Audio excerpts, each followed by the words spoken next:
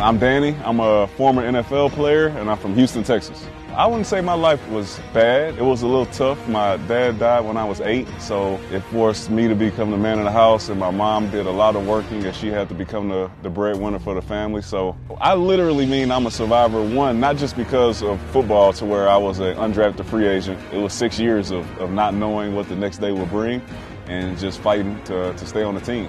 My entire life I've been having to outwork everyone else just to get a shot, and then when you get a shot, you have to maximize that opportunity.